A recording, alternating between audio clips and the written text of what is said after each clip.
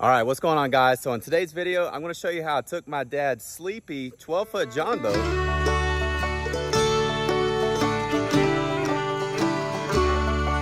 and turn it into this.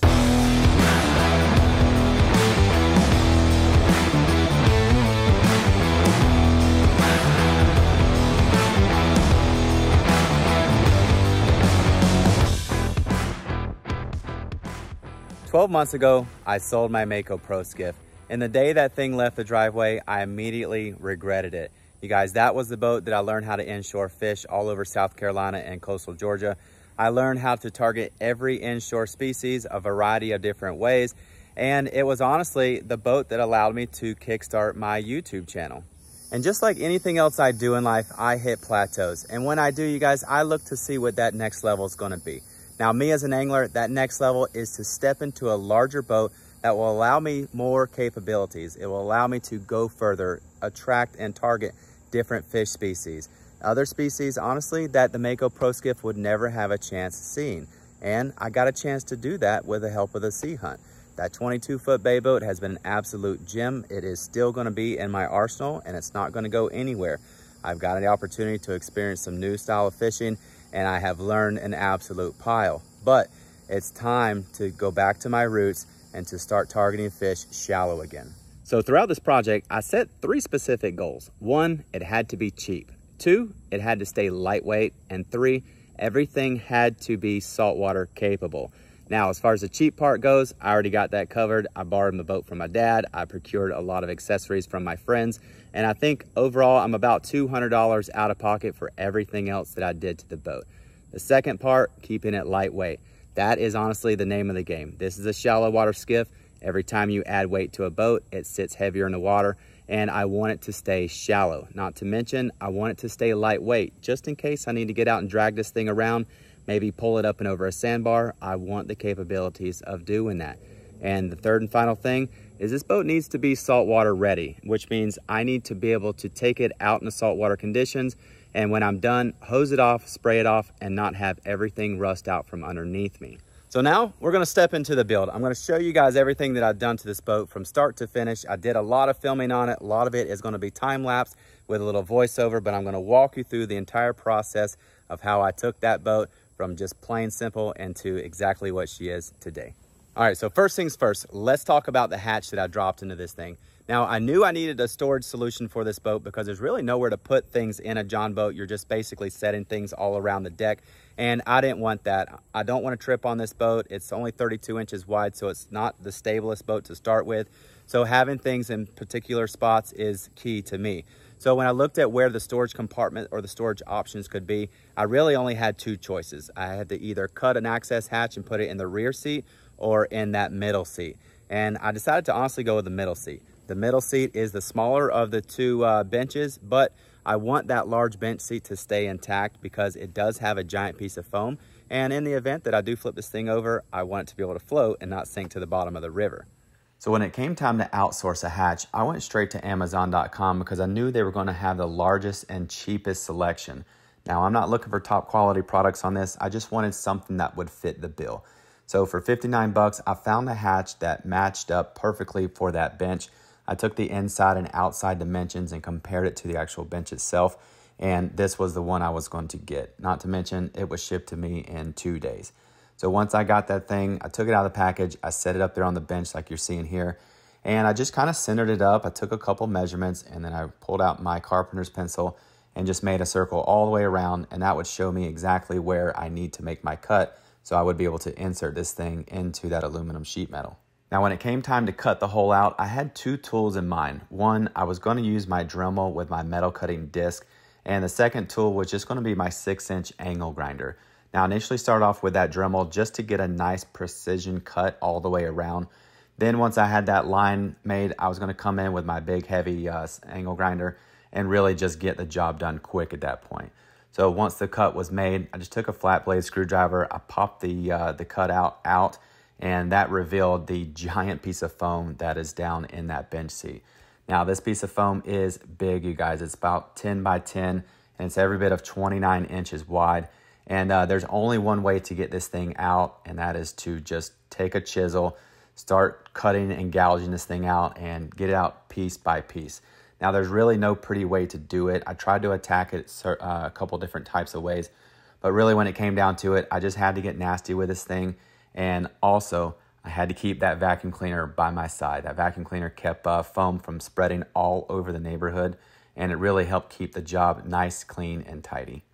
So once I got all that foam out of there, I went ahead and dropped the hatch in just to dry fit it and make sure that everything looked good before I start screwing and bolting anything down to the actual aluminum seat itself.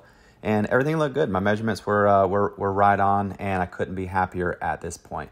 So we reached the end of the day. I started running out of filmable light, so went ahead and concluded everything for today's portion and was excited with the progress that we have going so far. All right, so the next project on the skiff was to get a decking material down. So I knew I had wanted to do some sort of sea deck type material, but I don't want to pay for the expensive stuff. So I went right back to Amazon.com again, and I found this product that it's 94.5 by 35-ish and a half wide, which is perfect because the bottom of this boat is 32 inches wide because it is a 1232, and having that 35-inch width on this roll of sea deck would be perfect. It would give me a little bit of extra room for play. And it came in, honestly, a bunch of variety of different colors and color schemes, but I wanted to stick with that kind of that camo, that green looking color, just to stay with the theme. So for $75.99, I grabbed 2 of these things and I was ready to go to the next step. So when this stuff comes shipped to your door, it comes in a giant roll, so it's got a lot of memory to it. So the first thing you're going to want to do is lay it out on the hot concrete pad and just kind of put some weight like I did with these bricks on the side, and allow that sun to really heat up the glue and heat up that EVA foam, and that will allow it to flatten out and kind of get rid of that memory. If you tried to stick it onto the boat with the memory that it had, it would probably peel up on you, and it would obviously make it very difficult during the measuring process because nothing's wanting to lay flat. So after that thing sitting in the sun for about 2 hours, it flattened out great, which was perfect. It allowed me to get in there and make my measurements, draw my lines, get my sharp crafting scissors out, and make really, really nice, clean cuts. Now, the next step that you guys need to make sure you do at this point is wipe down the surface. I used isopropyl alcohol, basically the same alcohol you guys would use to clean your skin or whatnot, and give the surface a really nice wipe. And then at that point, just let it dry for about 30 seconds to a minute, and then this stuff is ready to stick down. Now, just be mindful. You only get one shot, one opportunity at applying this thing down. So make sure you're getting it set exactly the way you want before you start sticking this thing to the metal. So in this clip, you guys are seeing me stick down the adhesive to the middle bench seat. And I wanted to show you this clip because I went a little bit of an easier route as opposed to just trying to measure out exactly where that cutout was in this piece of EVA foam. I just stuck the whole thing down and then went back afterwards with a sharp knife and just cut out the hole, basically following the same line that I did with my cutout wheel the day before, and it made the process a lot easier this way. So once I had all that EVA foam down on all of the touch surfaces of the boat, I went ahead and I installed the push pin. Now I didn't get a shot of this, but I pre-drilled the holes ahead of time, and now what you're seeing is I'm just kind of coming over with that mounting bracket, and I'm just basically poking around trying to find where my holes were. Once identified where they were, I come in with a couple stainless steel screws, screwed everything down into place, and then that takes care of my push pin mounting brackets. Now the push pin is extremely important for me in the style fishing that I want to do. It's going to act as honestly a push pull on the flats, as well as just a quick and quiet silent anchoring system that you guys have seen me use in the Mako Pro Skiff last year. All right, now it's time to tackle the floor system on this boat. So I knew I wanted to keep everything nice and light, and I had an idea on the materials I wanted to use, so I made my way over to Home Depot and went straight to their insulation section. I knew there was a product called R5 that was basically a super lightweight, hard, dense foam that did kind of wick moisture, because that's pretty much what they use it for in homes and in that type of application. So I kind of looked through until I found the 1-inch thick pieces, because that's honestly how thick the ribs were on the bottom of the Jon Boat. And I picked up a 4x8 sheet of that stuff. Next, I needed some sort of material to sit on top of that hard R5 dense foam. So I just kind of walked through the aisles until I found a product that made sense to me. And it's this wallboard style material. It's a very thin plastic PVC material. And I actually laid everything out on the ground, stood on it, and it felt pretty firm to me. So I knew that would work for the project. I grabbed a can of liquid nails as I passed by, and I checked out, head back to the house, and this is where we start, honestly, the hardest part of this project. All right, so once I got back to the house, I just started doing some basic measurements on how big and how wide these pieces needed to go in between the ribs. So once I got my measurements down, I basically took a box cutter. I made some very simple cuts, was able to kind of break it off because of the type of material that this was. And then I just started laying these things in 1, 2, 3, 4, and that was a really easy job. All right, so I got all 4 of them in, 1, 2, 3, 4. They turned out really nicely. These are all pretty much equal rectangular in shape, 1, 2, 3. This one here, as you get towards the front of the boat, it kind of pinches in a little bit, so I had to wind up cutting an inch here and an inch there. Also, up here in the front of the boat, there's a little bit of a slope or maybe a curve to the front. So what I did is I just kind of notched it just like that. I didn't break it all the way through, but I did notch it. So when I lay it in here like this, it'll have a nice little natural bend to it here. And then when I put the floor on, obviously I'll probably have to do some extra adhesive or something to kind of make up for that little bend. But this should provide a nice little subfloor. It's actually pretty hard, very, very thick, dense foam. I know it's not gonna be as hard as a normal flat floor, but you know what? It's gonna be a nice flat surface for me to walk around on. And we'll go from there. If I gotta make modifications as time goes on, then so be it. But for right now, this makes the most sense to me. So the next step was just to cut the wallboard that's going to sit on top of that R5 foam. Very simple process, just measured everything out, made some very simple cuts with my battery operated skill saw and started laying it in. Now the back portion was fairly straightforward. It was honestly just kind of squared off. The portion towards the front of the boat was slightly different because the boat does have a little bit of a point to it. So I had to do a little bit of old school longhand math to figure out exactly what my decimal point was going to be. And it was just honestly interesting to see that this is actually a skill set that I retained from elementary school. And the last and final thing was just to get the liquid nails put down on top of that R5 board and then rest that wallboard on top of it. I grabbed a few bricks I had laying around on the side of the house, put a towel down first to protect that sea deck, and just put the bricks on top just to add a little bit of pressure so it helps adhere a little bit quicker than normal. All right, so the next on the punch list was to mount the grab rail. So I just piloted a couple holes and then grabbed the larger drill bit, drilled those out to allow for the large stainless steel bolts to kind of through bolt.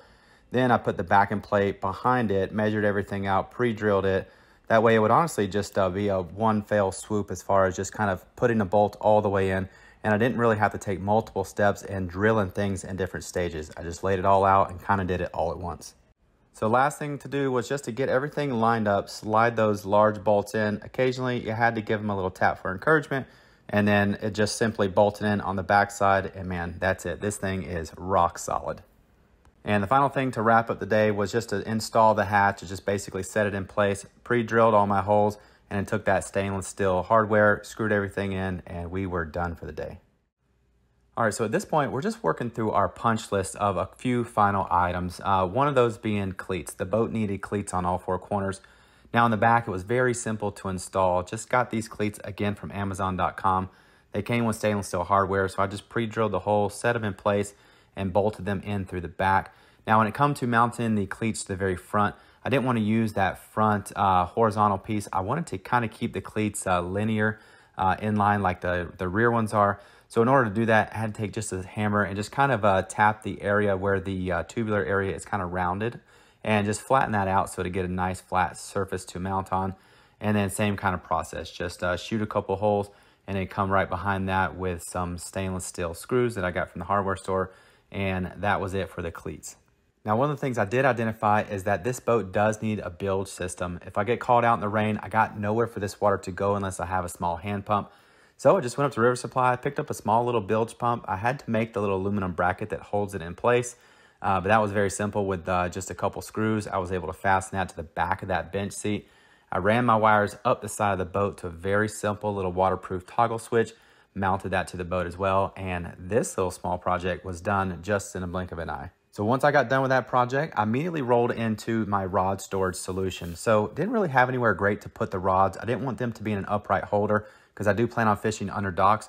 So I need the rods to lay somewhere nice and level and horizontal with the boat. and not fly out. So I found these little holders on Amazon.com, got them mounted with just a couple simple screws. And man, these things look really good and they do a really good job of holding my rods in place. So let's talk about the trolling motor on this boat. This is basically something that you get off of Amazon, these Newport vessels, trolling motors. I don't know how long they're gonna last, but honestly, I didn't pay any money for it. I basically did a rod negotiation with one of my good buddies, and this thing mounts perfectly on the front of the boat. So this is a motor that was purchased on Amazon. I have no clue how to even pronounce the name, but I can tell you it's a 2-stroke, small 6 horsepower motor. It holds about a half a gallon of mixed fuel, and it puts the boat at about a top speed of 15 to 17 miles an hour, depending on how much stuff I have on this thing. And honestly, it's a great little motor for this boat. It's lightweight and it keeps with the theme of keeping the project cheap.